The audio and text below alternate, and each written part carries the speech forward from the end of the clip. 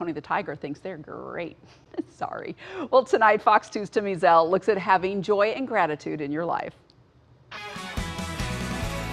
You ever feel just weighed down with struggle and strife and stress and worry and anxiety and troubles, and you just wonder, what's the antidote to all of this? Well, in my life, I found that the antidote is joy and gratitude.